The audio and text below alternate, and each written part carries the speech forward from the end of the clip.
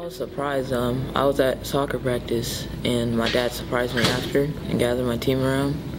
And he had brought cupcakes and stuff, so I was surprised. I was wondering what was happening, and he had told me, and I was just in shock for a while. It's a 4-year scholarship to any college in Florida.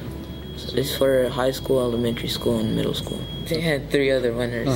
One was for elementary and one was for high school. And there was a lot of people there. And the governor's mansion was pretty nice.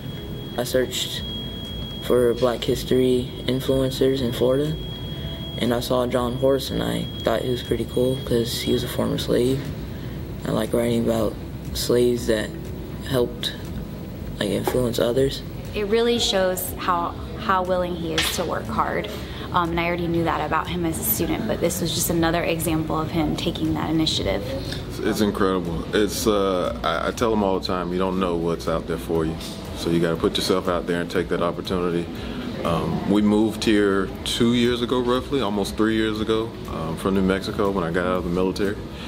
And landed in New Tampa by chance, simply because it was a nice neighborhood and wasn't too far to drive to work. And he's flourished here. I'm very proud of him.